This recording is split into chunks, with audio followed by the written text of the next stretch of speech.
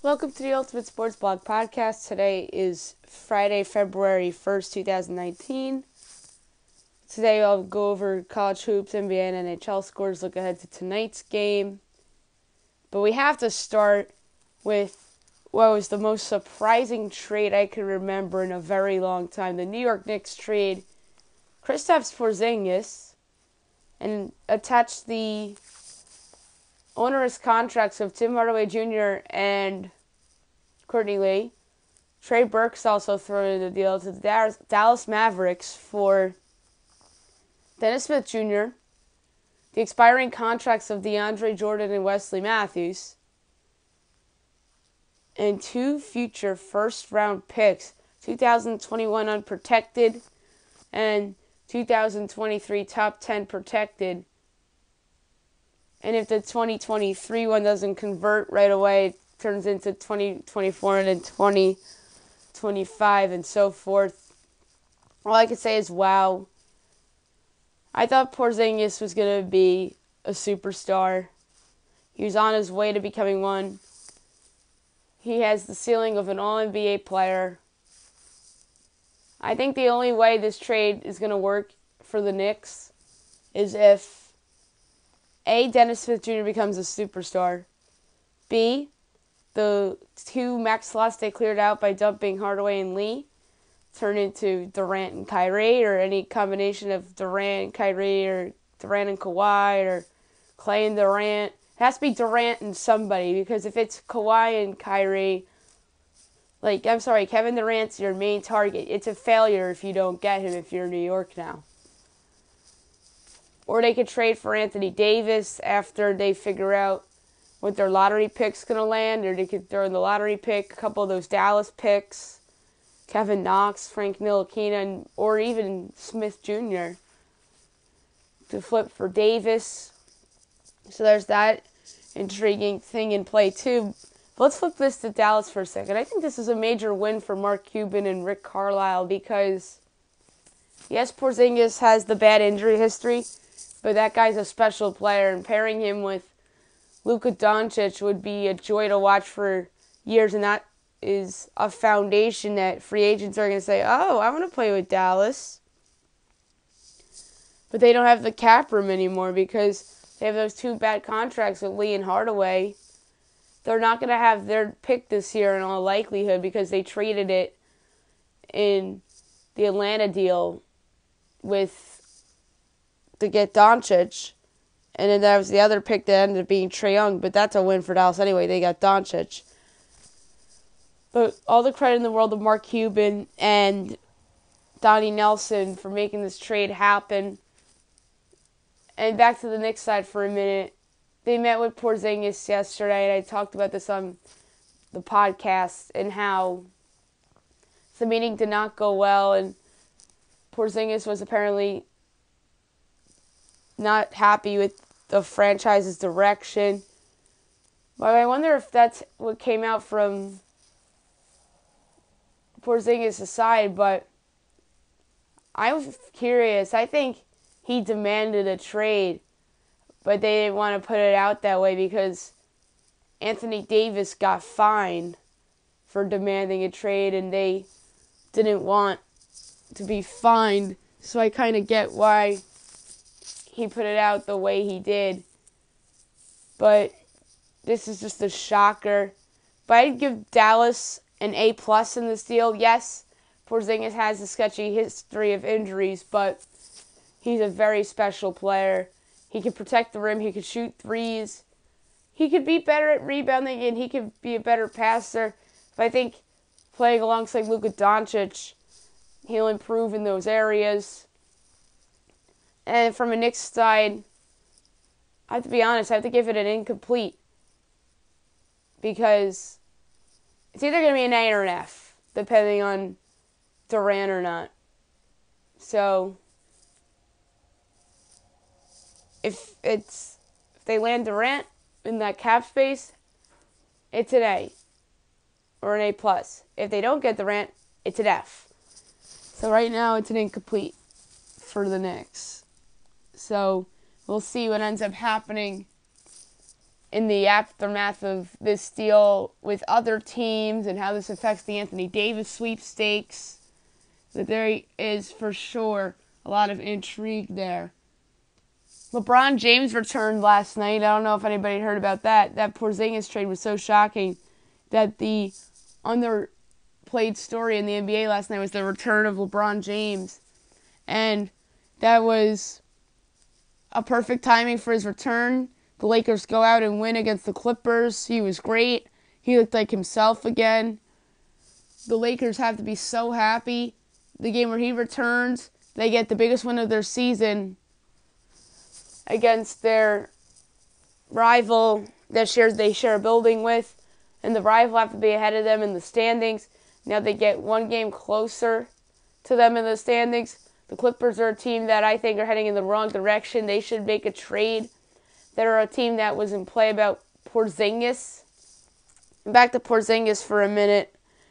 The teams that were rumored to go after him because of this Mavericks thing that came out of nowhere. Woj originally said Brooklyn, San Antonio, Miami, the Clippers, and the Raptors were interested. And in Dallas is the team that pulls the trigger. But back to LeBron. This was kind of a surprise. The rumor was that he was going to come back on their East Coast trip, but he ends up coming back tonight. And now the Lakers are poised to make a run and shoot up the Western Conference standings. And while we're talking about the NBA, we're actually going to start there and go over their scores first. The Pistons defeat the Mavericks 93-89. Not surprised about that one. Dallas was excited about Porzingis, and Luka Doncic didn't play. The Magic defeat the Pacers 107-100. Pacers 0-4 without Oladipo. Bucks defeat the Raptors 105-92. Fantastic win for Milwaukee. The Spurs defeat the Nets 117-114. Brooklyn, yet again, in a game where they don't quit. And the 76ers defeat the Warriors 113-104. Fantastic win for Philly.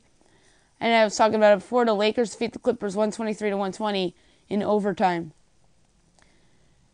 Only a 5-game slate tonight. 7:30 on ESPN. You have the Celtics at the Knicks. Boston's favored by a whopping 13.5. Boston's going to win and cover. The Knicks are going to be distracted after the front office trades its best player, who hasn't seen the court in a year.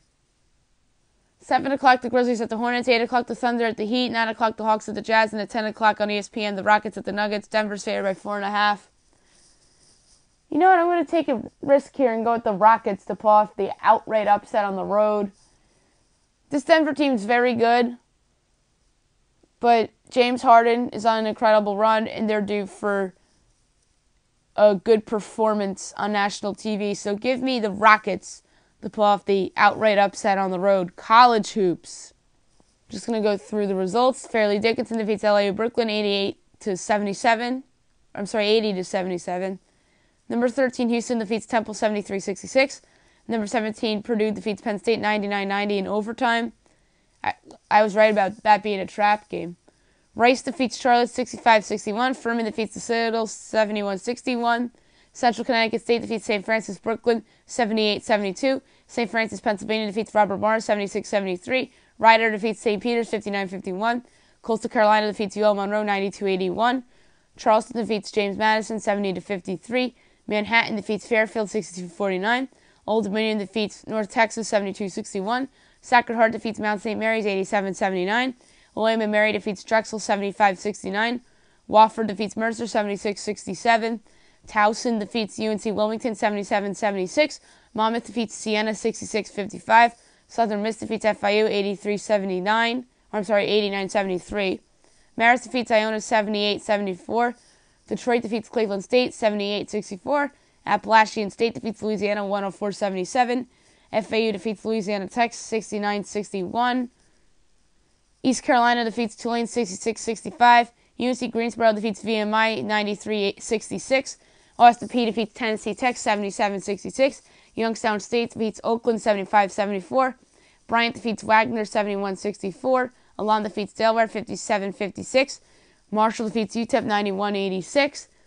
East Tennessee State defeats Samford 74-66. Western Kentucky defeats UTSA 96-88 in overtime. Georgetown defeats Xavier 80-73. South Dakota State defeats Oral Roberts 86-80. SIU Edwardsville defeats Morehead State 83-76. Texas Rio Grande defeats Chicago State 77-46. Belmont defeats Southeast Missouri State 97-71. Western Carolina defeats Chattanooga 105-96. Jacksonville State defeats Murray State 88-68.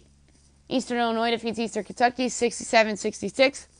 Tennessee State defeats Tennessee Martin 68-67. UCF defeats UConn 73-67. Oregon State defeats Colorado 76-74. Arizona State defeats Arizona 95-88 in overtime. Oregon defeats Utah 78-72. New Mexico State defeats UMKC 70-54. Sacramento State defeats Idaho State 74-58. Portland State defeats Weber State 76-75. Cal Poly defeats UC Riverside 71-45. Pepperdine defeats Portland 83-58. Loyola Marymount defeats Pacific 60-42. Number 4 Gonzaga defeats BYU 93-63. UC Irvine defeats Santa Barbara 66-62 in overtime. And Hawaii defeats Long Beach State 74-57. Kent State and Western Michigan, along with North Dakota, Western Illinois, were postponed due to weather concerns. Not a big slate tonight. 5 o'clock on ESPNU, you have Penn at Cornell. Penn's favored by 5.5. I think they win and cover. 5:30 North Dakota, Western Illinois, the game that was postponed from yesterday. 7 o'clock, Fox Sports 1. Number 5 Michigan at Iowa. Michigan's favored by 3.5. I learned my lesson from last week that don't pick against Michigan or Michigan State until it's okay to do so. And I'm disappointed in Iowa and Indiana for no showing their games.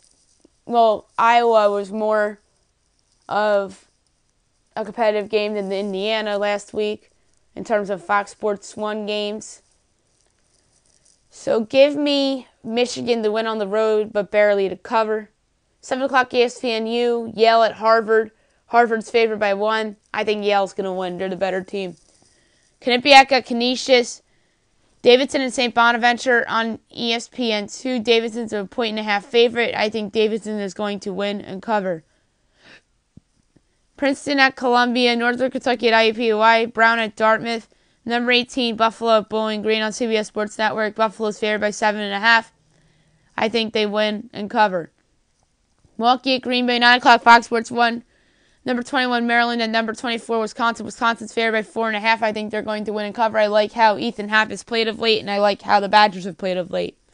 And on ESPNU, you have Wright State at UIC. Wright State's favored by 2, and I think they win and they cover. NHL. The Rangers defeat the Devils 4-3. The Flyers defeat the Bruins 3-2 in overtime, and the Jets defeat the Blue Jackets 4-3. Tonight's slate, you have 8 games. The Blackhawks at the Sabres at 7 o'clock, along with the Predators at the Panthers, the Lightning at the Islanders, Senators, Penguins, Flames, Capitals, 7:30, the Maple Leafs at the Red Wings, Golden Knights at the Hurricanes, and at 8 o'clock, the Wild at the Stars. I want to talk about something on my podcast that I forgot to mention yesterday. It was a trending topic in social media yesterday. Pierre McGuire said something that people thought was sexist in the broadcast of Penguins Lightning the other day when Kendall Coyne broadcasted with them. Pierre says, Tampa's going to be on your left, Pittsburgh's going to be on your right. What are you expecting out of this game? We're paying you to be an analyst, not a fan tonight. And then I really think McGuire didn't mean what he said. And then he came out with a statement. And he said he felt bad that he said that. And then Kendall Coyne came out with a statement. And she didn't look at it as inappropriate at first until after she got a lot of text messages, apparently. And then she came out with that statement, and my takeaway is that I think people are making too big of a deal of this, and people are overreacting a little bit because she's a girl and he's a grown man. But hey, Pierre has a family, and I know he didn't mean it that way, and even he said it in his statement. Now my best bet of the day, brought to you by FanDuel. I whiffed last night because I threw the Warriors in there, and they lost outright. I'm wagering $1.45 on this. We are going to go in the NBA. We're going to take the Boston Celtics. No way they lose. The Utah Jazz. There's nothing great really in college, but we'll go with Buffalo and we'll go with Green Bay. I don't like throwing NHL games in this, but we're going to have to today. We'll throw in the Pittsburgh Penguins against Ottawa. And then that is a 5-teamer. I'm going to wager $1.45 to win $2.68 with the payout of $4.13. That's it for the podcast today. I'll be back tomorrow recapping everything from college basketball to NBA to NHL and anything else that happens in the world of sports. Hope you guys have a great day, everybody.